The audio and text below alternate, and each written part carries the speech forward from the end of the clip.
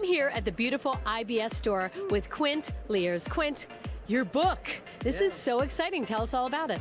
So I am a licensed real estate agent, realtor, and this is the first book ever written to help builders navigate through the tricky roads of working with real estate brokers, how to increase and synergize that relationship.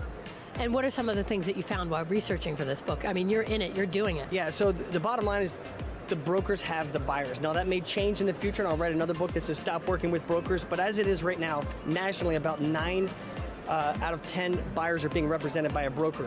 So we want to have them working for us, not against us. And in this book, I also talk about the superiority of new homes. See, as an industry, we talk about housing, but we sell new homes. This is a home that nobody's ever lived in or died in or showered or cooked. There's no hair, toenails, termites or mold.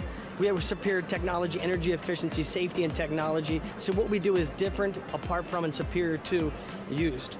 And I would encourage somebody who's watching, Builder Books is always looking for authors or ideas. So if you have an idea, don't think less of yourself. Think of yourself as an expert in your field. Make it that goal. So this is a privilege and an honor to be with you today, and I'm very proud of my book.